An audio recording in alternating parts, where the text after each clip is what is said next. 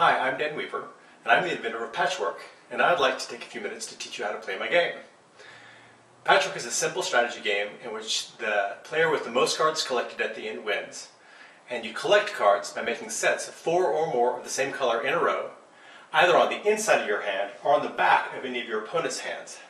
And the key to Patchwork is the fact that the cards have different colors, usually on the inside versus the outside. So a card that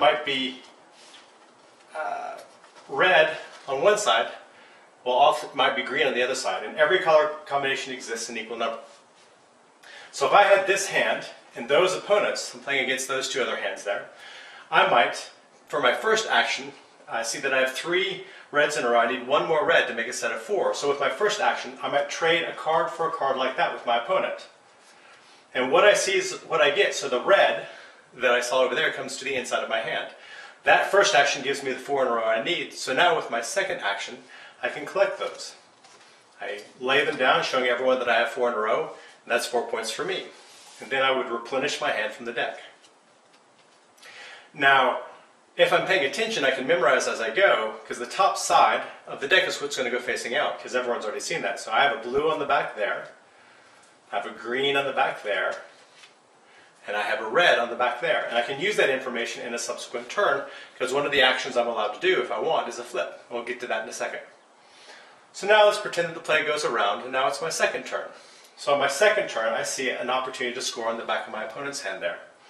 And so I might do another trade, where I trade a card for a card like that, and now I've made 4 in a row on the back of their hand.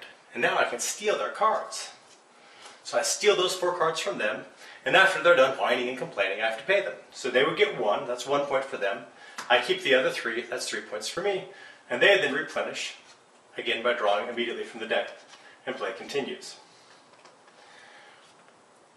So each turn you're allowed to do 2 actions, and the actions you can do can be the following things. A flip, so I can flip a card around, so the outside becomes the inside. And I can do that to my opponent's hand as well, so for example I could do a flip there, and that would be an action. A swap, so I can swap the position of 2 cards. Because the key is that the 4 in a row have to be in a row, they have to be adjacent. So flip, swap, trade, which I've shown a couple times, I'll show again now, so I can do a trade like that. And again, when I trade, the card doesn't flip, so what I see is what I get. And that rule means that I can't trade between my 2 opponents' hand, because the card doesn't flip. I wouldn't get the side that I see. That would go to the inside of the other opponent's hand. Flip, swap, trade, and then if I've made 4 in a row, then I can score it. Or steal it, depending on if it's on the inside or the outside.